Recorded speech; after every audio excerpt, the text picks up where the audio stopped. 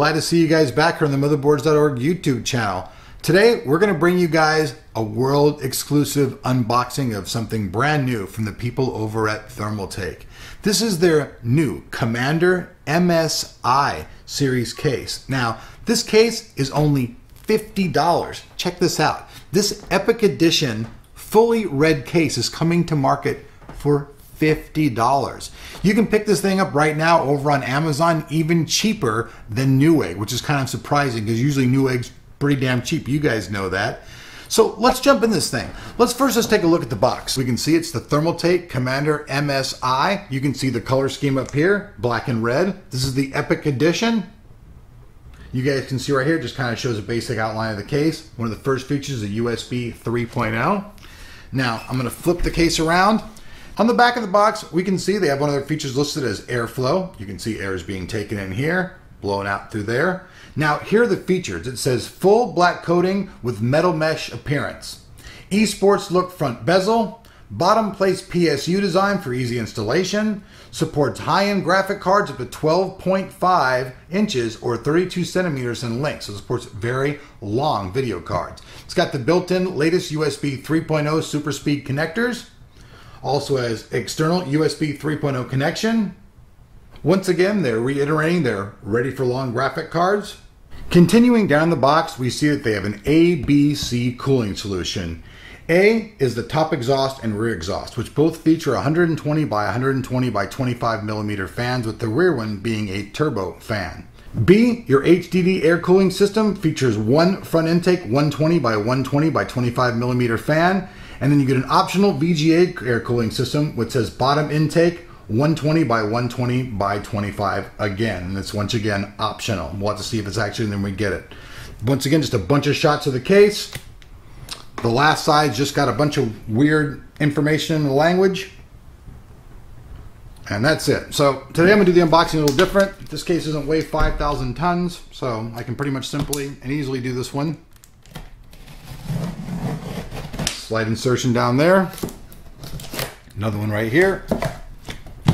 Do one more final one right over here. All right. A lot of the cases that we get in are actually too big for me to do an unboxing like this for because they're just way too large. But this one's not that bad. It's actually pretty lightweight.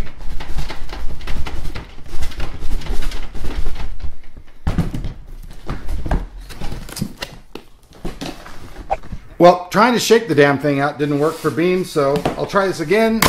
And basically, this damn thing is fucking locked in here or something because it just will not come out of the box. Seriously. Ugh. Oh, wow. $50 case, major pain in the ass to get out of the box.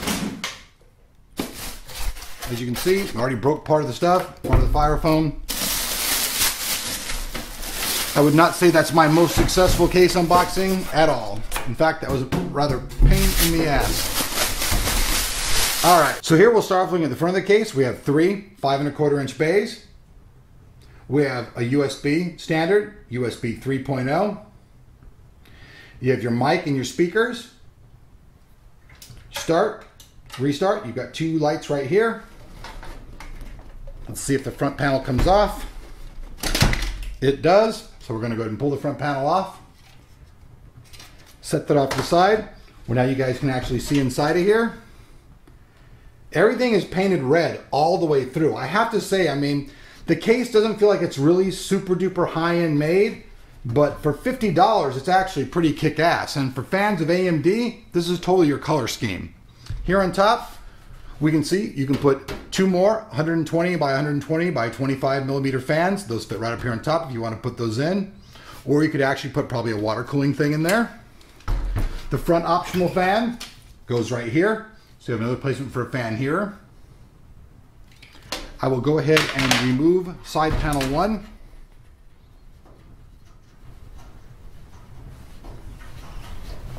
Two little screws here. So even on a $50 case, it's still toolless.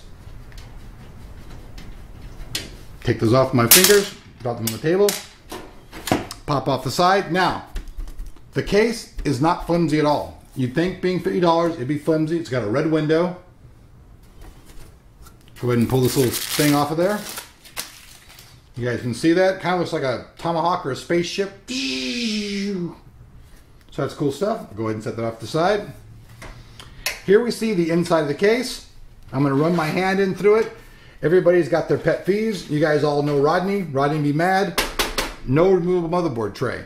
But me, I don't look for that. There's plenty of room right here to access your ZIF socket. And all through the case, everything is well made. No sharp edges of any type anywhere, which me being diabetic, I like. I don't like cutting myself. So here are all your harness wires right here. The bays are completely toolless. These just pop on and they pop back on to lock your drives in place. Very simply done. So you just insert your drive, lock one of these bad boys in there, you go. Here's all your screws.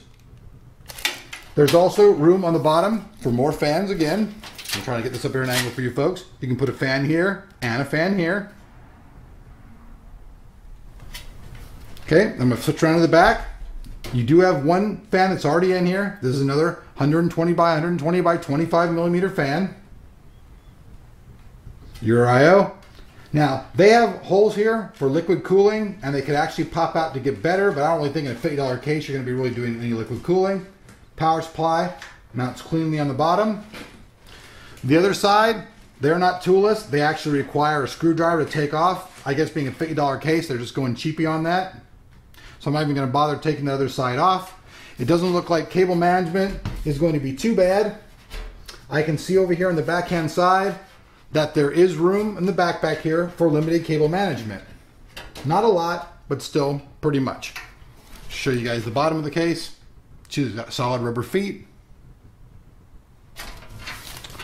Flip it around to show you guys the rear again. The last side, which I'm not going to remove. And the front. And then we all know the grill just pops right back on nice and simply. So grill is here and it just pops back nice and simply onto the case. So there we go, folks. I mean, I know that this case isn't the most over the top thing, but you got to put this in perspective. We've seen a bunch of cases roll through here at around the $50 mark. A few of them had some really nice features but were flimsy made. This one's got some pretty basic features, but it's very nice colored, all smooth edges inside, and has enough features to make you want it if you're looking for a nice budget build. And hey, being on the black and red theme, if you're into the Asus Republic of Gamers stuff or you're into AMD, these colors are just for you. Thanks for watching. We'll see you back here on motherboards.org.